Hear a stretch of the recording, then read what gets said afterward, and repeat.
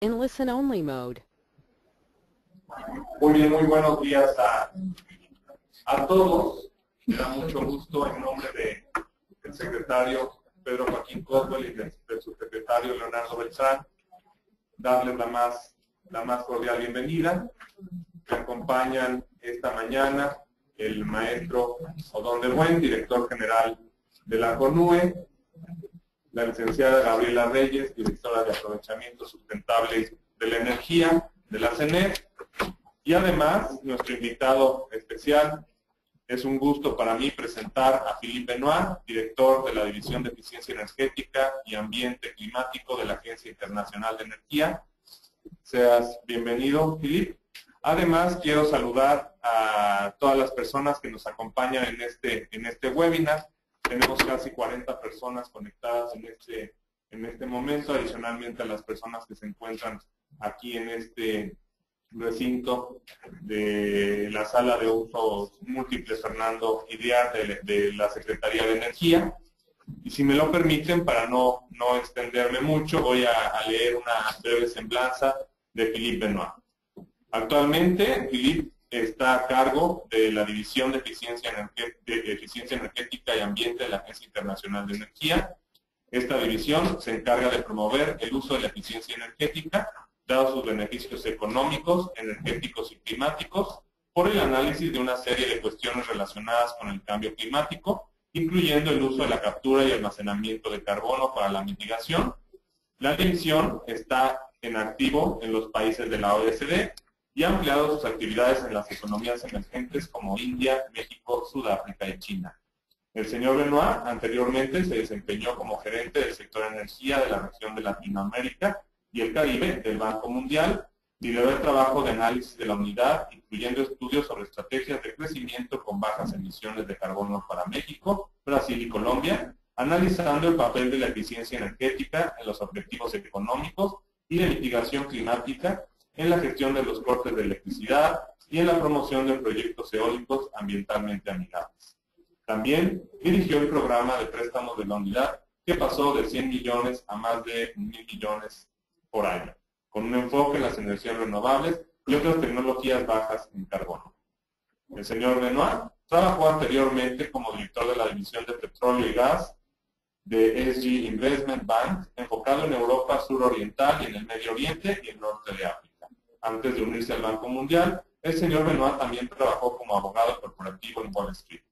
Tiene un doctorado en leyes cum laude de la Facultad de Derecho en Harvard y una licenciatura en Economía y Ciencias Políticas magna cum laude de la Universidad de Yale.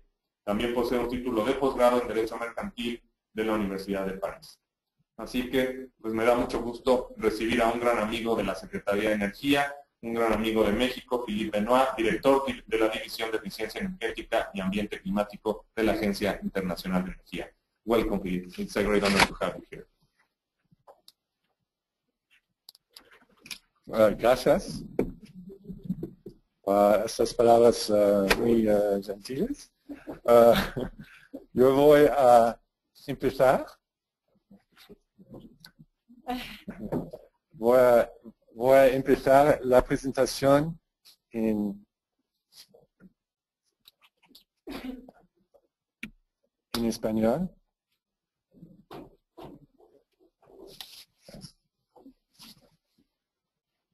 Pero voy solamente a hablar unas o dos palabras. Y después voy a pasar al inglés porque es más fácil. So, let me speak in English. It's a real pleasure to be here. As Santiago mentioned, I have a real affection for Mexico. In fact, during my years as the sector manager for energy for Latin America at the World Bank, the favorite country I had to work on was Mexico, and I used to come about 3 or 4 times a year. And after I left to join the IEA, I felt, well, that was a real shame that I wouldn't have another opportunity to come. So we developed a program, figured out a way to develop a program to give me an opportunity to come back. So this is all an excuse just for me to be able to come back and see all the wonderful things that are happening in Mexico. I'm from New York, so I tend to talk very, very quickly, but I'm going to make an effort really to slow things down because obviously, in particular for those people who are participating through the webinar, it's more difficult to understand what's going on. What I would like to do is really describe to you a work stream that we've developed at the IEA that focuses in strategically on ways to improve the amount of investment in energy efficiency. And in that regard, before you can get to investment, you really need to have interest in energy efficiency. And what we see when we look at energy efficiency is that it's not simply about generating energy savings. It's not just simply about reducing greenhouse gas emissions. In fact, energy efficiency provides a variety of benefits, what we like to call multiple benefits. So, by way of illustration, at the IEA, we did an analysis and we looked at the amount of economically profitable energy efficiency investments that could be made. Economically profitable meaning investments that would generate a sufficient rate of return over about a 4 or 5 year period. And when we analyzed that, we saw that basically if the world were to undertake these investments, we would see significant increases in GDP growth, and you see how that increase plays out for a variety of different countries. Fundamental point here is that energy efficiency is pro-growth. Doing more energy efficiency will, in most countries, and in countries like Mexico, increase the overall gross domestic product.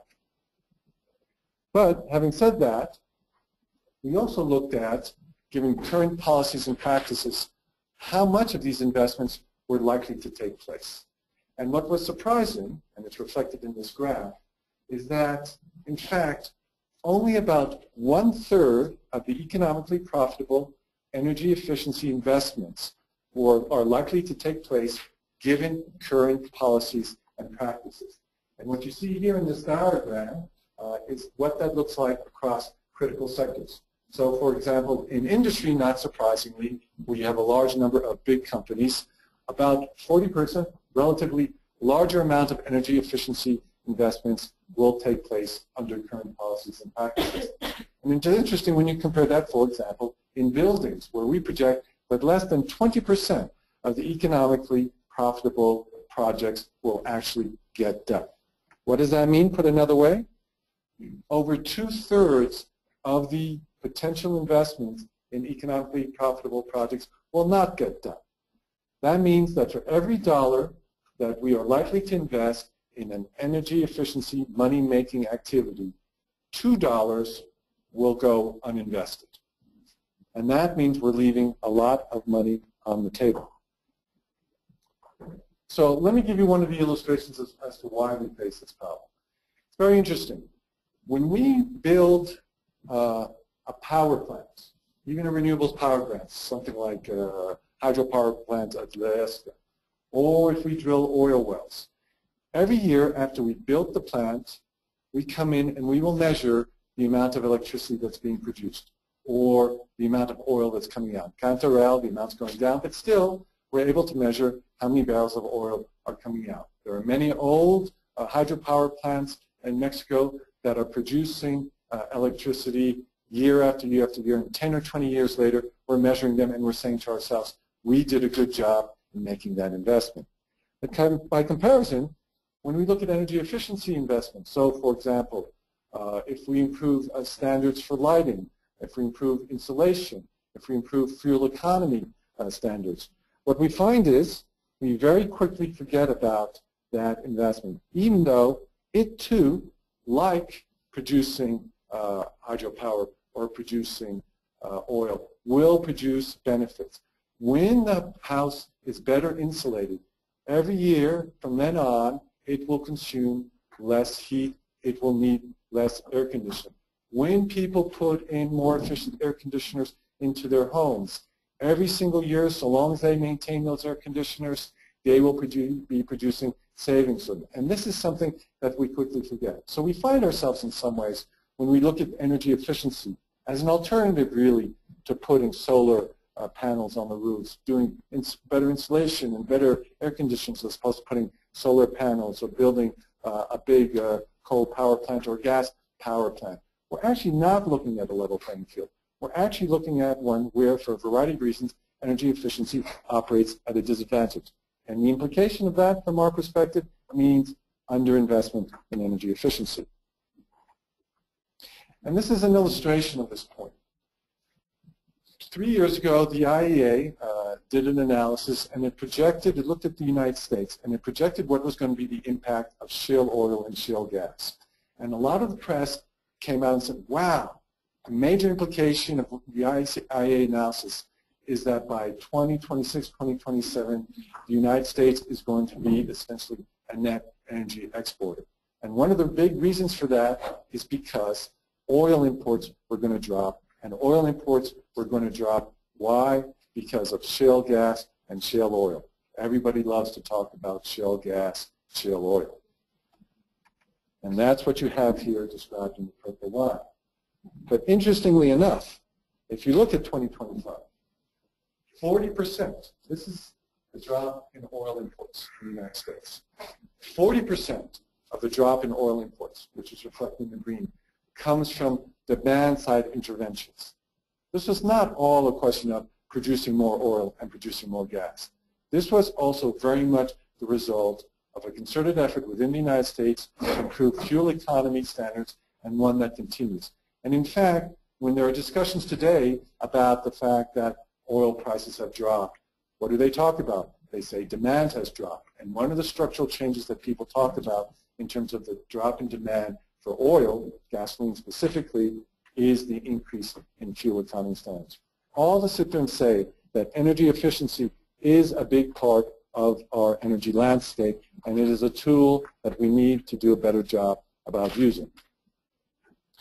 Even if we want to talk about climate change, when we at the IEA look to the future and say, how can we achieve the 2-degree objective that was agreed at COP here in Cancun, we look at a variety of different technologies to get us from the high emissions path of a 6-degree world to the low emissions path of a 2-degree world.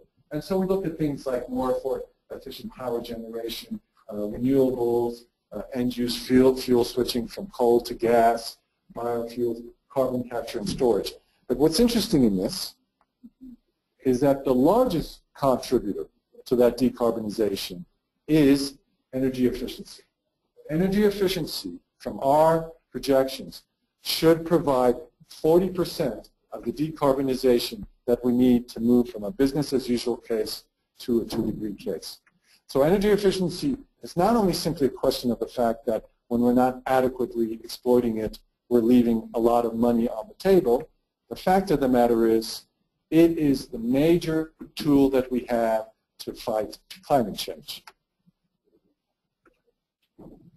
And implicit with that are a variety of investment numbers. What you have here is an estimate of how much will be made globally in terms of investments in over the next 22 years in our energy sector. And what you have in the orange line, fossil fuels, this is power transmission and distribution, a variety of low-carbon investments in renewables, and we estimate that over the next 22 years, we will invest $8 trillion in energy efficiency.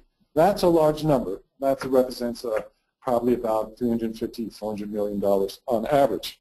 The key thing is that if we wanted to get to the 2 degrees, what you'll see is there isn't a big change in fossil fuels. It goes down about 3 or 4 billion. Power transmission stays about the same. It's actually a little higher, probably in the higher carbon case. There's obviously a big shift in terms of investments in renewables and the like, but the biggest shift and the biggest change actually comes from the fact that we will need to invest an additional $6 trillion in energy efficiency. Put it another way, the IEA came out with a market report in which we estimate total energy efficiency investments globally. We estimate them at $300 billion a year globally. Now, $300 billion a year globally is actually more than we're investing in renewables. But the issue is that in order for us to get to 14 trillion, we will need to double the annual investment in energy efficiency. And so at the IEA, we think very hard about ways in which we can figure out how we can encourage people to make the investments in, I stress this point, economically profitable projects that are not otherwise going to be benefiting from investments. So, you know, when we talk about energy efficiency, we think it's part of the challenge we have is it's kind of boring, it's kind of technical, it's kind of diffuse, and traditionally energy efficiency has been simply in the realm of energy specialists. How many energy specialists do we have in the room? How many non-energy specialists do we have? How many people said, oh wow, they're going to be talking about energy efficiency. Let me go to that. You know, I'm sure, I promise you, when my colleagues do presentations on renewables, you have a whole slew of people who come in and want to talk about renewables. They want to go hug a tree. They want to go hug a polar bear. They want to go talk about renewables. Or if you want to talk about shale gas and shale oil, then you'll have all these geopolitical people coming. Oh, this is strategic. This is a fundamental change in the geopolitics of the United States and the world. The Seventh Fleet is no longer going to have to go to Arabia. It's going to be the Chinese fleet that's going to come in. All of these massive discussions around these issues. And in fact, when we talk about energy efficiency, we only seem to have energy efficiency experts in the room. And it's interesting when you think back to that other diagram I showed, where 40% of the drop in oil imports into the United States is the result of energy efficiency. Look at the price of a barrel of oil, $50 a day. A lot of that comes from energy efficiency. So what we recognize, or sort of felt looking at it from the other side, is that, in fact, energy efficiency provides a variety of different benefits, and you could divide them in different ways, but here we use this approach. It provides benefits at the individual level, poverty alleviation and the like. We know that when Mexico carried out its very successful bulb substitution program, they were all directed at poorer families, and poorer families then were able to give up more expensive incandescent bulbs in terms of consumption for less expensive CFL bulbs that were given to them. There was an appliance program as well that was done. So we know that it provides a variety of poverty alleviation efforts at the individual level. At the sectoral level, improves productivity and the like. And macroeconomically, critical issues about energy security. It's clear that, for example, in a country like Mexico, the more efficient Mexico can get in its building stock will have implications in terms of how much gas Mexico has to import from abroad. And these sort of present obviously important macroeconomic effects and the like. And then obviously the one that actually has given a breath of a wind into the sails of energy efficiency are the internationals. One everybody likes to talk about is climate change. At the same time, we realize that sometimes talking about too much climate change can be problematic because some people feel that climate change is really an anti-growth strategy. That's not really our perspective, but having said that, fundamentally, energy efficiency is pro-growth and does a variety of things as improving resource management. Again, this whole issue of as oil prices drop, we're looking at a situation where demand has dropped. It's not just for the session. There are clearly structural changes that have occurred as a result of energy efficiency. And that is then obviously going to have an impact on the need to go deep offshore and deeper offshore, which presents a variety of security risks and the like. So energy efficiency really provides a variety of different benefits. And what we feel is critical in order to promote increased intention in energy efficiency is that we need to reach out. We need to reach out to non-energy specialists. What we need to do is we need to build bridges. We need to get other people interested in energy efficiency because it meets their goals, not an energy savings goal, not a climate goal, but their goals. Whether it is, for example, I'll come back to this, the issue of education, whether it's an issue of health, whether it's an issue of improved balance of trade. And it's very interesting when you think about it.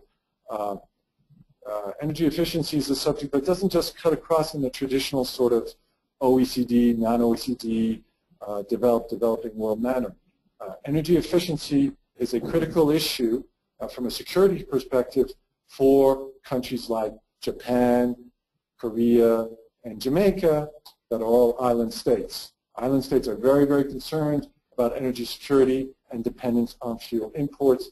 energy efficiency helps them deal with that issue together with renewables. So what we really see is that energy efficiency has a variety of benefits that cut across a variety of the traditional distinctions. And our effort to this work is to sit there and build bridges to these other non-energy experts.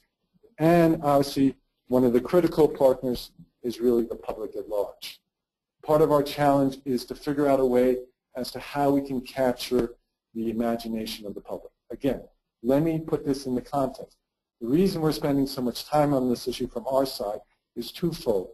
The first is we are leaving a lot of growth opportunities on the table because energy efficiency is underexploited.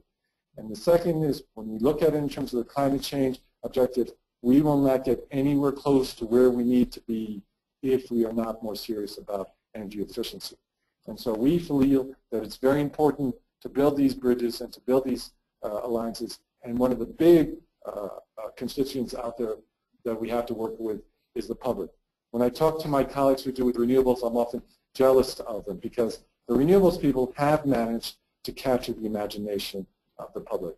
The number of times that my children have come in and have had a project that has to do with renewables is fascinating. Windmills or things like that they do, it's been internalized into the educational system. And at the end of the day, they all feel that, well, renewables is a public good.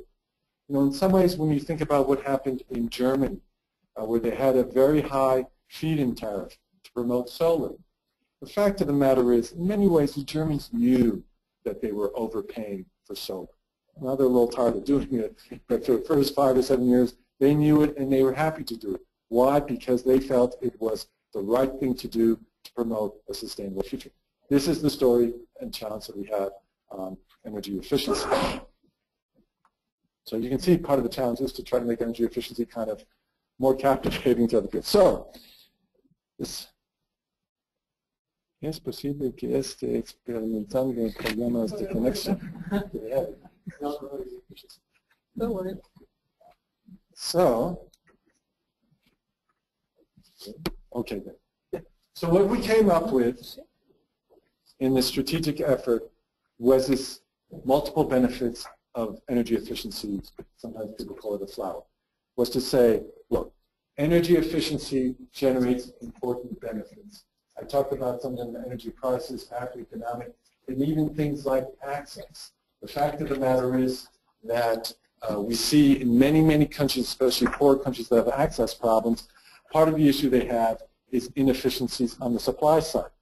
Rather than spending the time to say, it's very interesting, a lot of coal companies are very interested in promoting the access agenda for poor countries. And a lot of time, that agenda is around, let's build another coal-powered plant.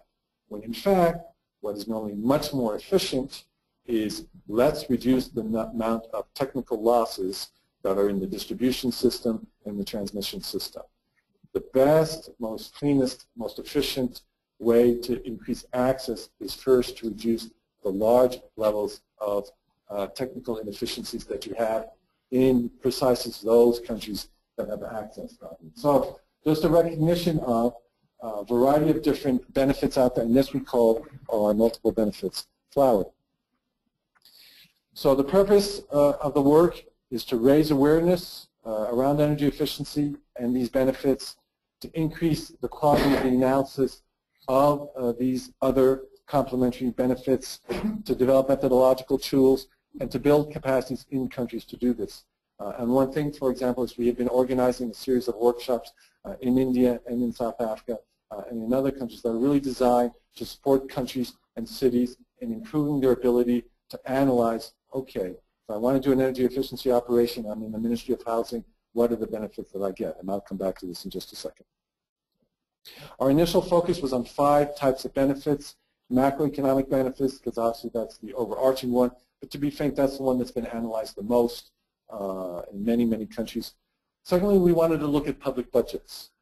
What is the impact of energy efficiency on public budgets, on municipalities, but not just municipalities, also smaller public agencies. For example, ministries of education. How much money do ministries of education actually spend in lighting schools and heating schools.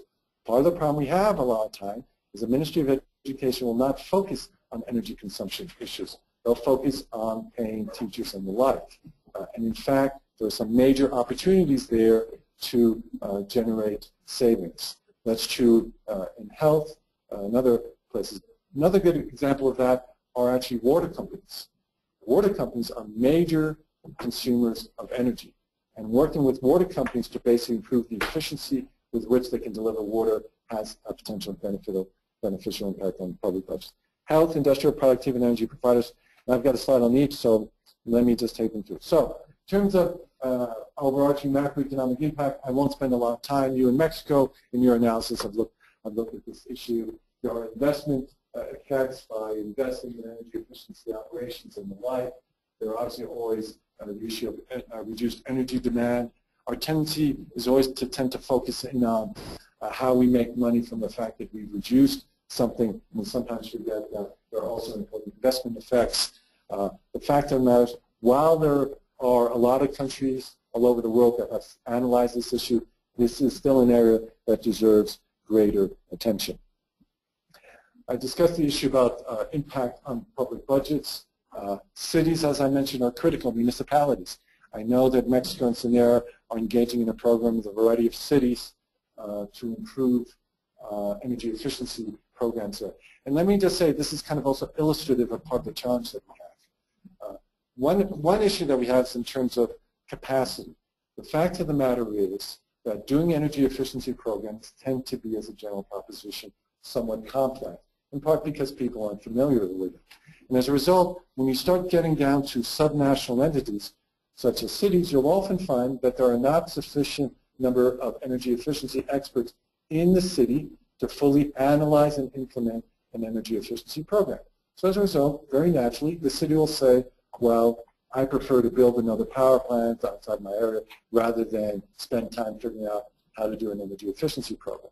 And if I could say in the Mexican context, I think arguably this situation is exacerbated, made more difficult by the overlap of the energy efficiency issue with your political cycle. Because in fact, normally, unfortunately, it takes a while for an energy efficiency project to get up and running, and then you don't necessarily end up with a nice ribbon cutting event. And so given the fact that you have mayors who tend to be in power a limited amount of time, the ability to re-elect the mayor means that at the end of the day, for very reasonable political reasons, if you go into a mayor and say, I've got this great energy efficiency project designed to improve street lighting, it'll save the city X, Y, and Z, it doesn't necessarily get a lot of attention because sometimes the major impacts are felt outside of the electoral project. This is a problem, this is an issue to look at in Mexico, but it's true it's an issue in other places.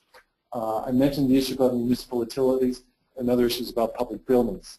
And I'll give you an illustration there. So for example, as I said, we're doing a lot of work in South Africa. It turns out most of the public buildings are rented under 30, 40, 50-year leases. And lighting is in the rent. So, you know, well, this is SENERA. SENERA's not a good example, but I say, you know, so if we were in the Ministry of Health, it's in the lighting is in the rent. Nobody's going to pay that much close attention. And in fact, the meter, there's only one meter, and it's in the basement. So nobody really has any idea what's going on in terms of electricity consumption. If they did simple things like put meters at every floor and had it recorded, you'd probably find naturally people tend to look and say, oh, we're wasting money. Let's turn off the light when we're not there the entire weekend. So the issue of public buildings is also a major point.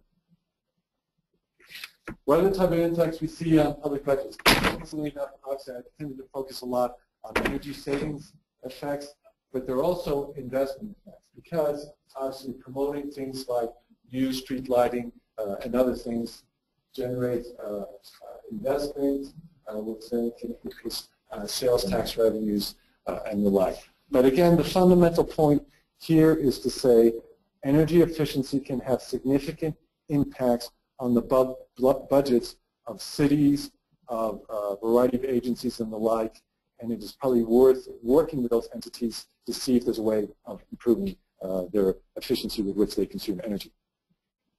health, this is one that I always like talking about, because for me it was striking when we went through this process. When somebody says energy efficiency to me in health, I say, oh yeah, of course, air pollution. Because basically in China they're promoting more efficient air conditions and the like, so they don't have to run their coal power plants as much, and you reduce smog. In fact, there's also an interesting amount of study regarding the impact of energy efficiency on indoor exposure factors.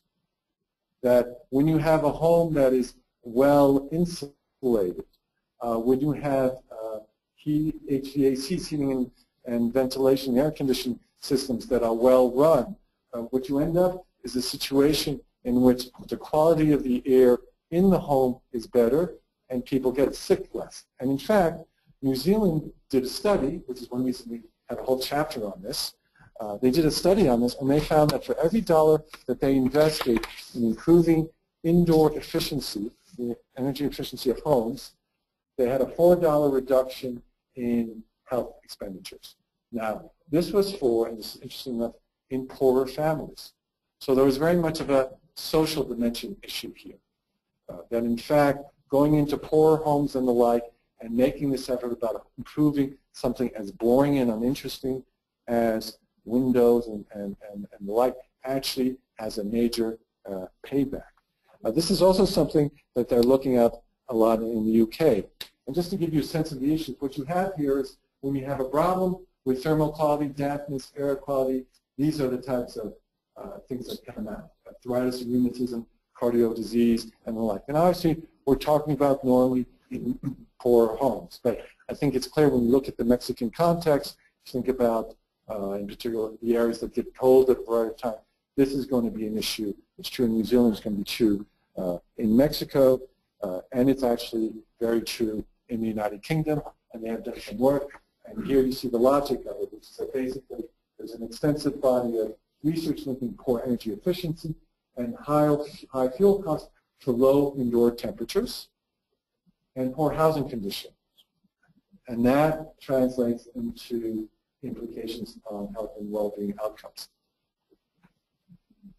In Peru, precisely, one of the biggest issues in terms of housing, they have a big problem housing, has to do with the community. So again, this is where energy, so in fact, health ministries should work hand in hand with energy ministries to improve that. So I think that's the type of building bridges and thinking out of the box that we are trying to promote through this energy efficiency, capturing multiple benefits of energy efficiency.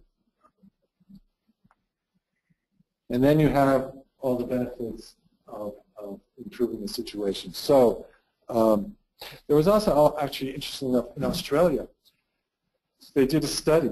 They had a program in Australia to promote energy efficiency in commercial buildings. And they came back 3 years later and they analyzed the results. Now the basic purpose was, as you can imagine, to generate energy savings.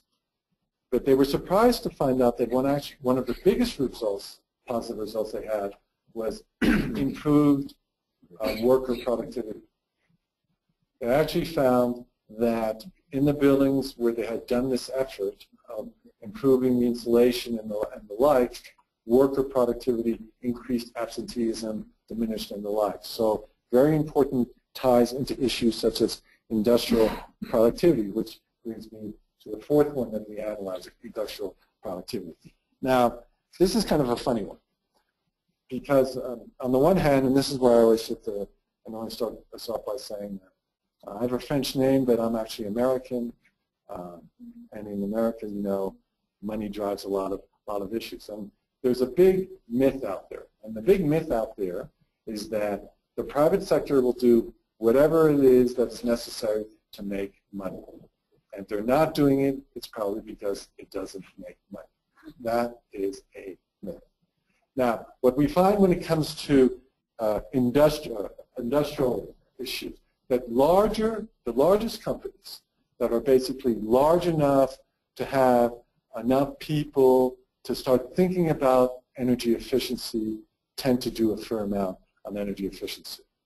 But the moment you get beneath the largest companies, what you tend to find is very little is done in terms of energy efficiency. For example, in small and medium-sized enterprises.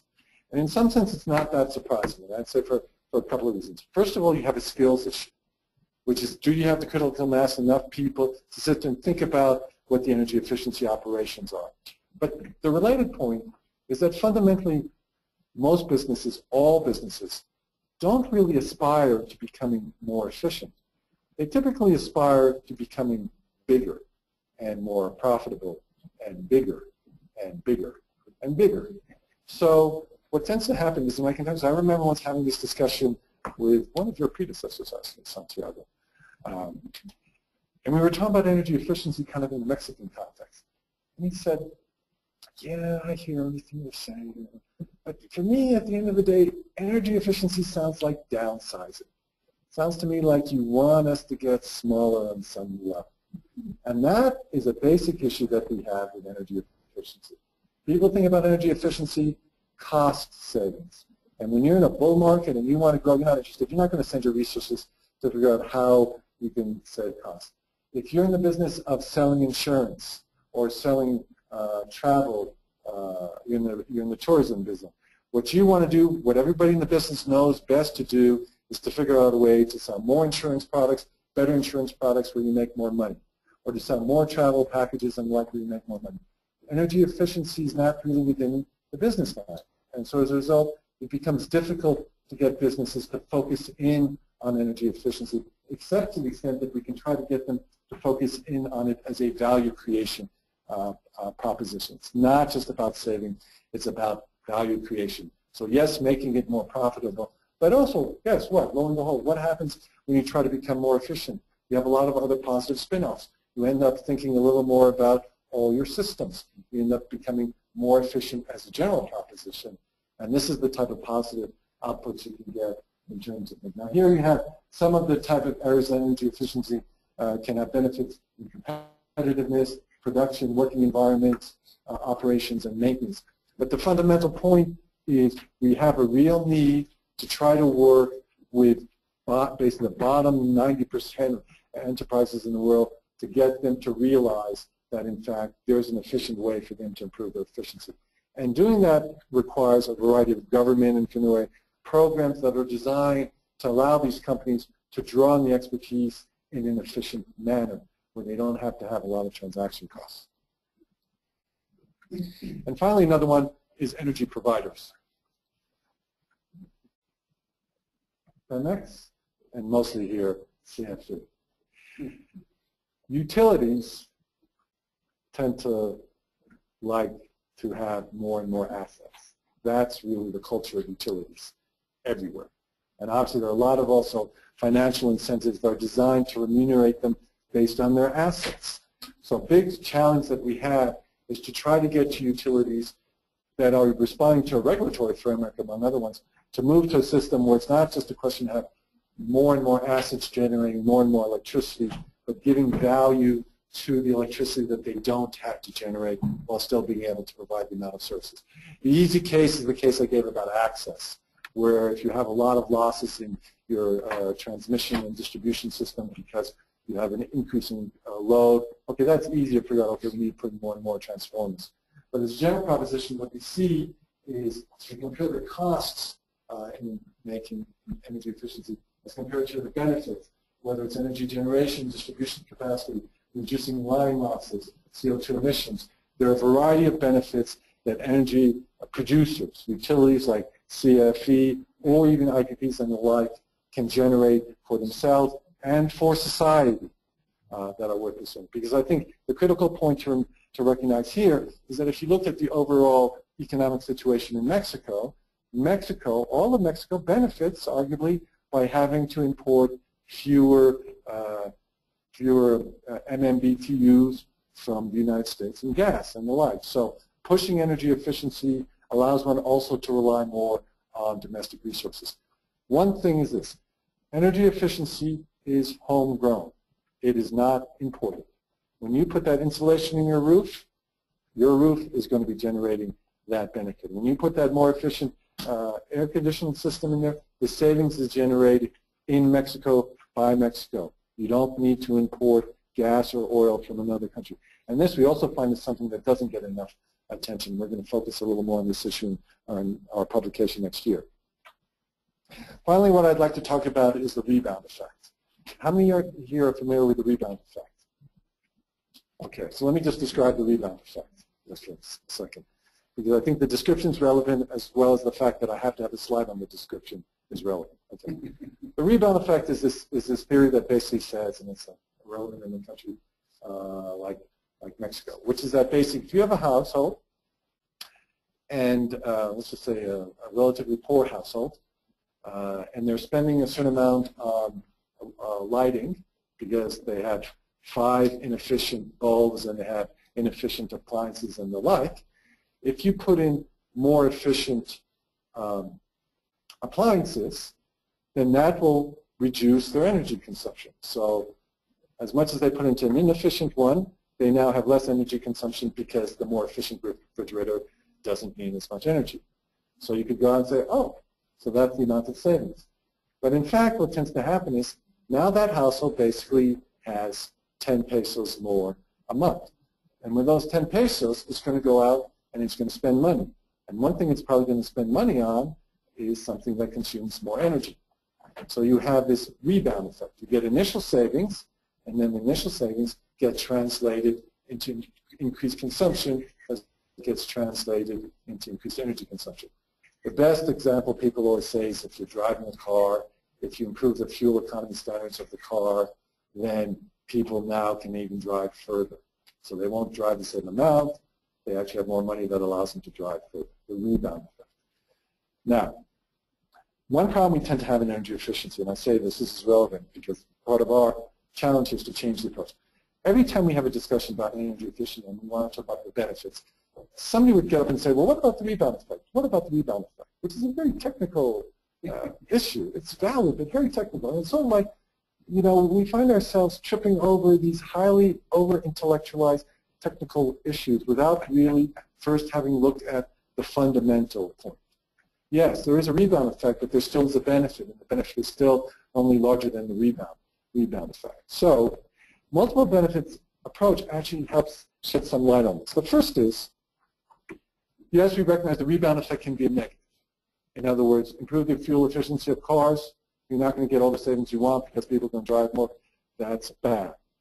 They won't probably consume as much oil as they did before, but you don't get the savings that you want. You get smaller savings. But having said that, rebound effect can be a positive. So let's go back to that family I was just talking about. Now they have 10 pesos more a month. Again, the same amount of service out of the refrigerator and lighting, and they've got 10 pesos more a month to spend. And they're going to go out and probably spending on something that supports that family.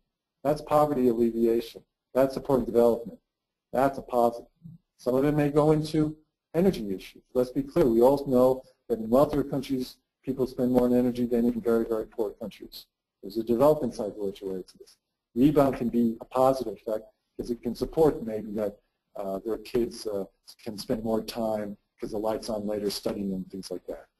So rebound effect is not always a negative. It can also be a positive. And the other thing is a lot of the impacts are actually not related to the rebound effect at all. So when I gave the example about health, if you're sick less, there's no major energy consumption issue. Oh yeah, there's some de minimis. Maybe you're sick less, you're sick more. You may use your car more or less. But the fact of the matter is, for the health people, the objective is not energy. The objective is improving the welfare of the population. And in that case, energy efficiency has a positive impact.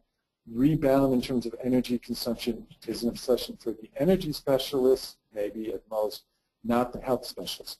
And one thing that's critical is when we think about energy efficiency from a multiple benefits perspective, we have to recognize that what we're looking to do is validating the objectives of other people where energy consumption is not necessarily the issue. So in some ways, the rebound effect is not relevant. If you look at a variety of these things, poverty alleviation, we have some of them. Is it really a rebound effect? Asset value doesn't have an impact. Energy delivery, energy security, the impact is de minimis. So one important issue, and I spent a lot of time on this, is because the moment we started wanting to talk about benefits of energy efficiency, a lot of the specialists started bombarding us and saying, you have to talk about the rebound effect. The fact of the matter is, much more important than the rebound effect in this context is the variety of benefits that it generates. So, now getting a little more practical. So this is kind of, for us, some of the theory of it, but this all comes from a strategic repositioning of energy efficiency. For us, the critical issue is we want to tailor to national priorities. Different countries are going to want to do energy efficiency for different reasons. Some will be poverty alleviation and development, some will be greenhouse gas emissions, a lot of job creation. Fuel imports is a big issue. Arguably, it's relevant in the Mexican context. I can tell you they're talking a lot about that issue in Ukraine. So the key issue isn't so much looking at multiple benefits. Energy efficiency has 15 benefits. As somebody once said, the best killer of any policy proposal is to have too many benefits. Rather, what we're saying is you focus. It's a question of focusing in particular context, figuring out who are the appropriate stakeholders. So if your objective is health, if that's what's resonating in the country, then working the air pollution issue, indoor and outdoor, is critical. I promise you, in the case of China, health is and outdoor air pollution is a big issue, and that's what's driving a lot of the energy efficiency side. It might be development. The issue of energy access and poverty alleviation is important. So working with social ministries and working with ministries that are involved in economic development can be then the right partner for SENER and others who are promoting energy efficiency.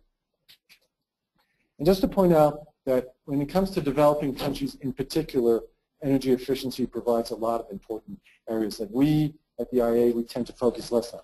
So one is this whole issue about energy access in India, in sub-Saharan Africa, even in Peru as they look to extend out.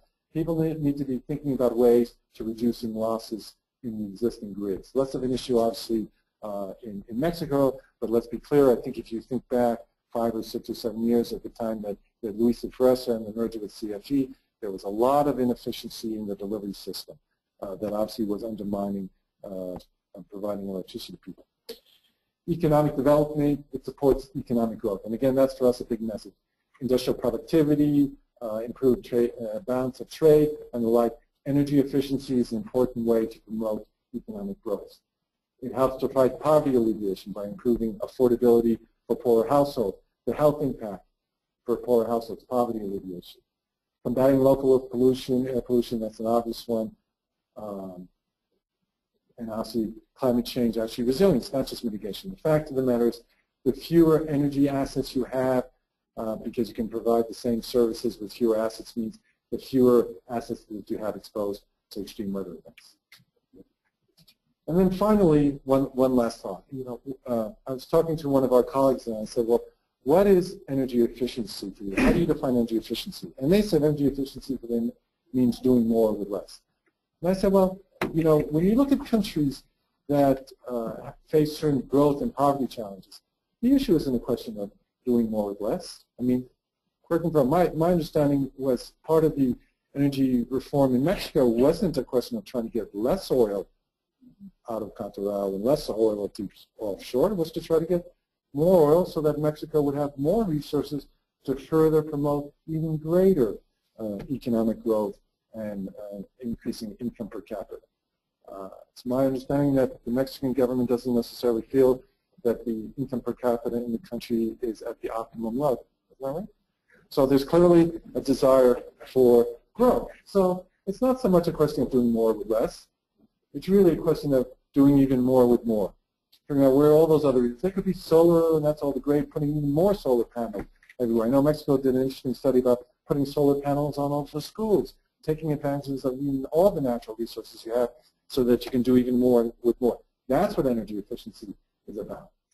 So it's really a question of looking beyond energy savings to raising standards of living efficiently.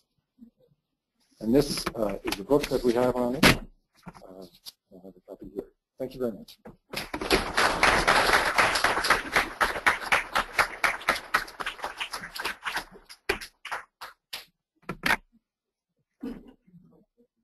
Thank you so much, Steve.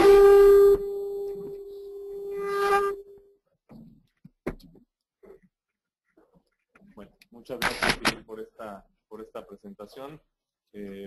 Ahora tenemos un espacio para preguntas y respuestas.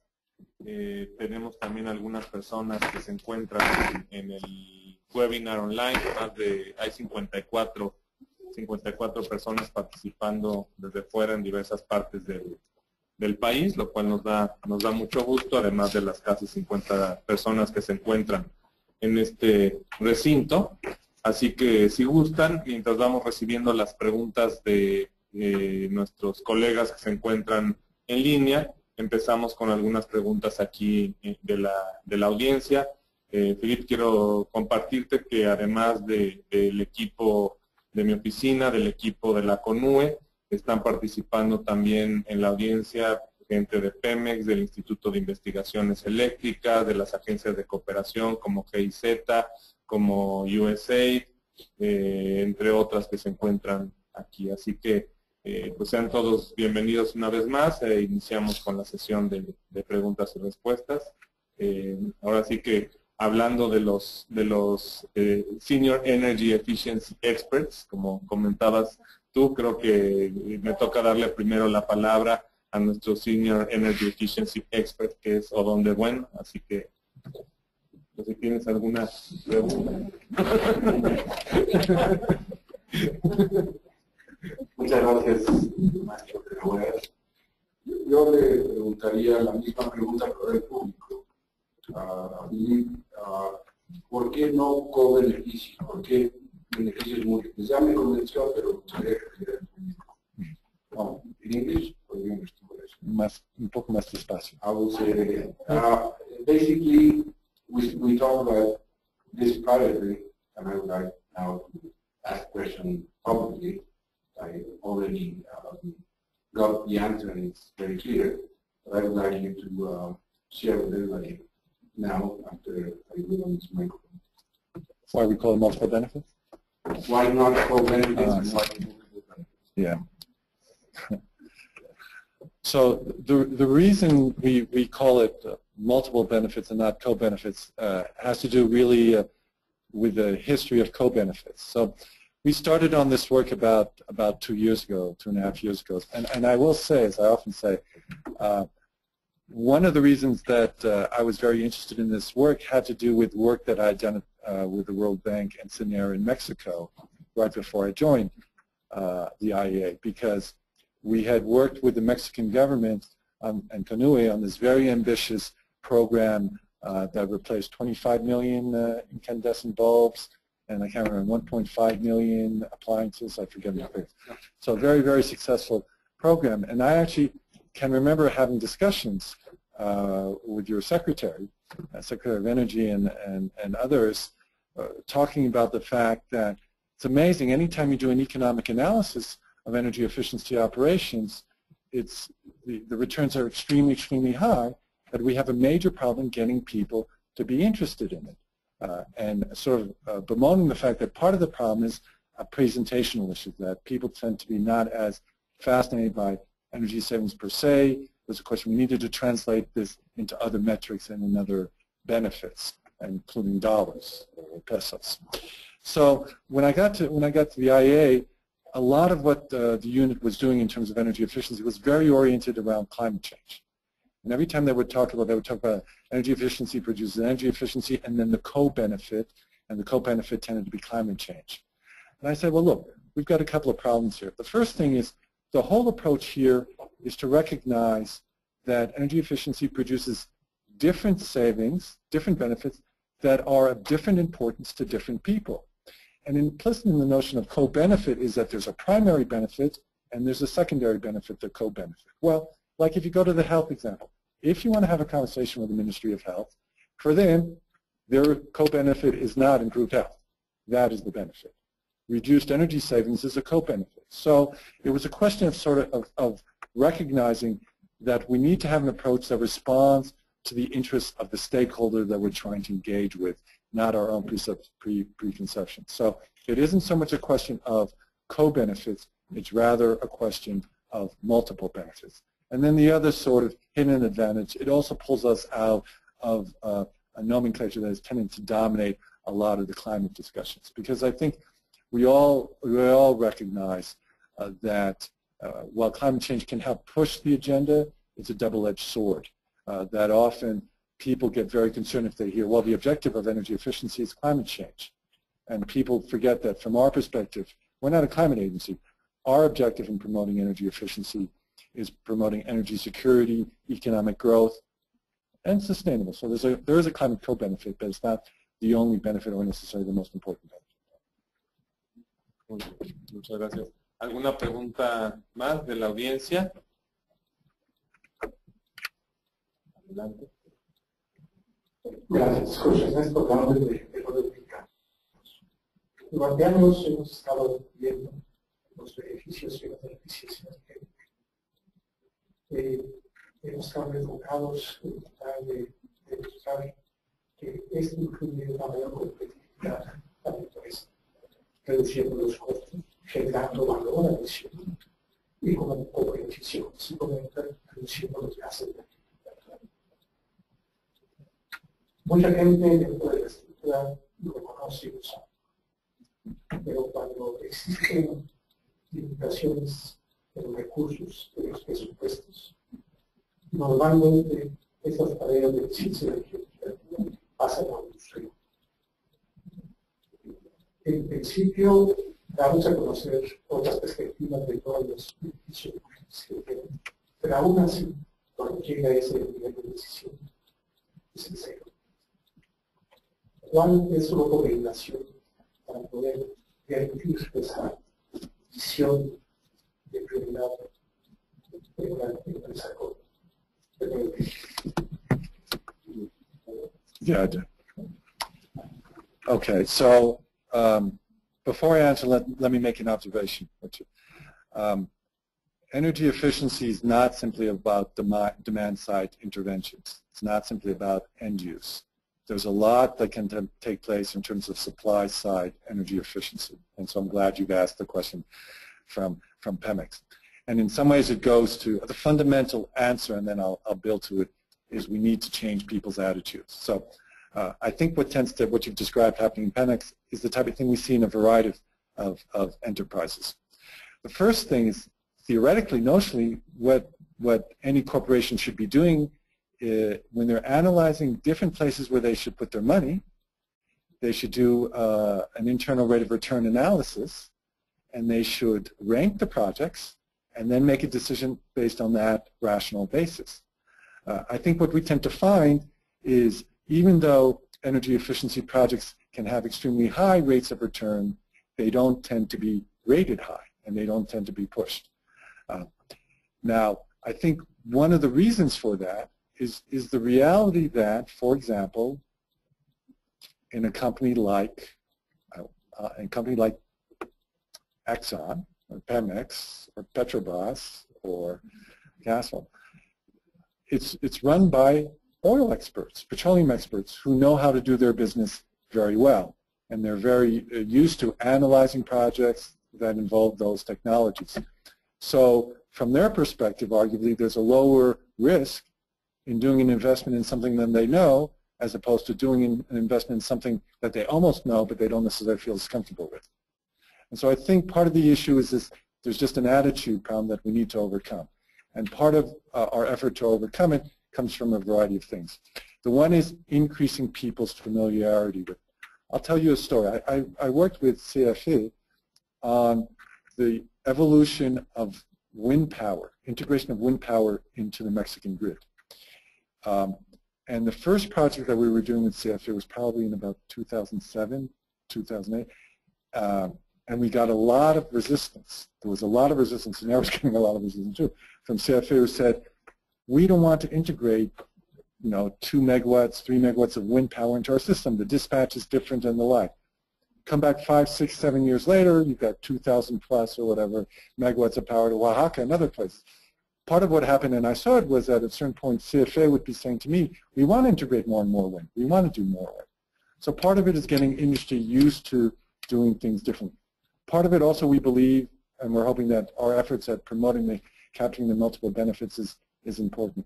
One of the critical issues, I think, for companies, and one that's as large as Pemex, is really to consider developing a product line that has to do with energy efficiency. Because often one of the issues of energy efficiency is you actually get it across the interplay of a variety of product lines, from boilers interacting with the systems, and all, as opposed to a lot of time you have horizontal systems that aren't as well equipped. But it's clear, and I know Pemex has thought about this in the facts, there are a lot of cogeneration opportunities that are provided. There's a lot of venting of gas and things like that where there are real opportunities for Pemex to do highly profitable investments in energy efficiency. So I wish you the best of luck, and if we can help in any way, because it's obviously for our common good. Tenemos una de las preguntas en línea que dice que si es de Milton Muñiz, que si es importante tener beneficios fiscales con la eficiencia energética. So is it important? Is it important to have fiscal benefits? Yes. With energy efficiency? Yes, I think, I mean, so there are a couple things. One of the things, as I mentioned a little earlier in the slide on public budgets, and I talked a little less about on the macros inside, there are major fiscal benefits that you can get from energy efficiency. One of which is that basically there is an energy efficiency service producing business that will generate sales tax revenues. That is actually often an important benefit that you can get from promoting energy efficiency. But the other thing is if you take fiscal benefits maybe a little broader, which is that ultimately fiscal benefits are really part of the public sector to balance inflows and outflows. And one thing that we see is that energy efficiency in public buildings and the like enable the public sector to waste, I put that in parentheses, to overspend less on energy consumption, which gives them more money to spend on other things or reduces their need to have higher tax levels. So energy efficiency, promoting energy efficiency can have very positive impacts on the government's balance sheet. And then another related point is when you think in particular about the transport sector, urban transport and the like, this is clearly an area where concerted efforts by ministries of transport to develop efficient systems can benefit everybody. The BRT outside is an illustration of an effort to improve the efficiency of the transport system. And that has major fiscal implications. Obviously there are costs, but normally very high paybacks. Una última pregunta de la audiencia, Ana Contreras de USA. Gracias. Muchas gracias por su presentación. Mi pregunta va enfocada en hasta dónde debemos de llegar o cuántos beneficios debemos de considerar para poder evaluar eficiencia energética. Yo he trabajado mucho tiempo en contaminación del aire. Sin embargo, si te vas contaminante por contaminante, encuentras muchos beneficios. Si te vas en aspectos sociales, también encuentras muchos beneficios. Hay metodologías para poder evaluar cada uno de los beneficios. Entonces, la pregunta, ¿hasta dónde van mis límites de evaluación? ¿Qué es lo que debo de realmente considerar para evaluar? Okay. No, I understand. So, yo voy a responder, responder en español. Bastante, pero no demasiado. I mean, it becomes a very specific case. I think it's clear, and a comment I made is if you go out and say, here's this policy we want to do to improve efficient air conditioners, and it has 20 benefits, you lose your audience. You really have to be strategic, and you have to target, and you want to pick the ones where you get the biggest bang.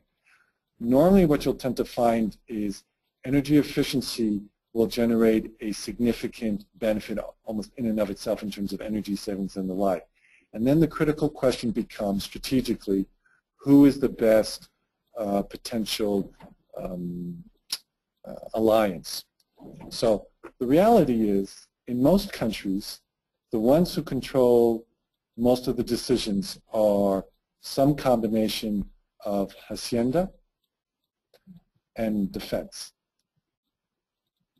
So, and defense can involve external and internal. So the link to defense isn't always so clear. I guess, and in some ways you're from USID, I'm from the United States. Let me tell you, defense always flies in the United States, you know. This is why people love shale gas and shale oil, because it sounds like energy independence and energy security, and people don't question it so much.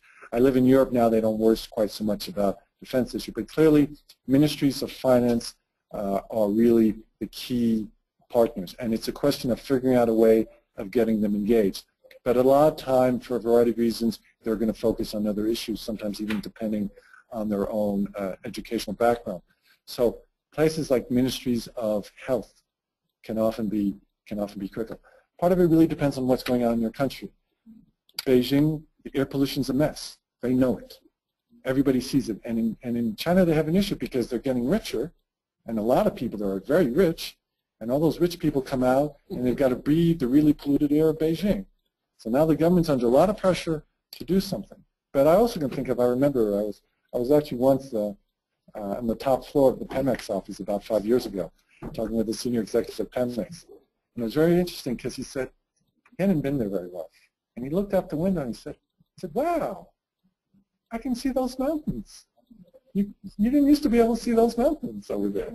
And so he was talking about the improvement in air quality in Mexico. So, you know, 15 years ago it's a big issue. I can't quite tell whether it's as big an issue today.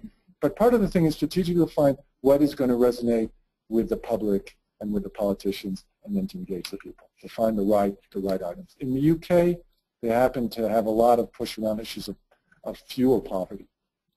That's a big issue for them, the fact that poor people are getting squeezed by higher fuel costs and like. So they have a lot of programs that are designed to deal with that issue specifically.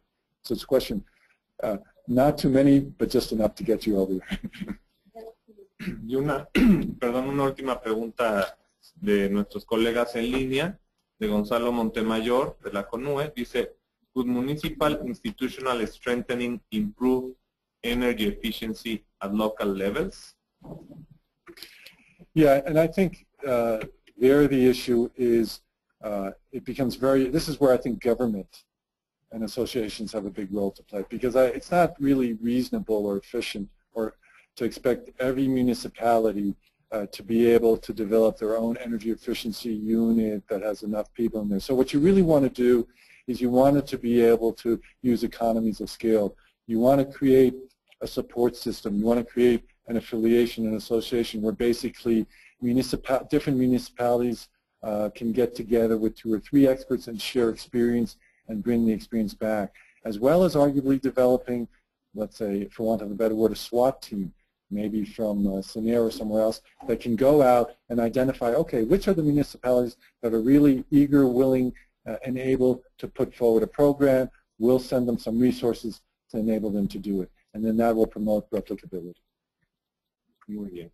Pues una vez más, muchísimas gracias a todos nuestros colegas en línea, a todos los que se encuentran aquí presentes. Sin duda, en nombre de la Secretaría de Energía, de la CONUE, Felipe, es un honor tenerlos aquí. Estos webinars que iniciamos el año pasado con las 25 recomendaciones de eficiencia energética de la Agencia Internacional de Energía, y ahora sobre esta publicación de cómo conocer los mejores beneficios múltiples de la eficiencia energética, pues sin duda han sido un éxito gracias al apoyo de tu persona, de tu equipo, y estamos seguros que seguramente tendremos más webinars. No siempre podremos tener a Philippe aquí en México o alguno de los otros expertos de la agencia, pero I'm happy to come back anytime. pero tenemos afortunadamente la tecnología que nos permite hacer estos webinars y que afortunadamente han estado saliendo muy bien, así que una vez más, en nombre de todos nosotros, muchísimas gracias. Gracias a CFE, a Pemex, a todas las agencias de cooperación que se encuentran aquí presentes o en línea, y a la LENER, etcétera, por estar aquí, y seguramente tendremos muchos webinars más a lo largo del año. Gracias, Philippe, por esta presentación.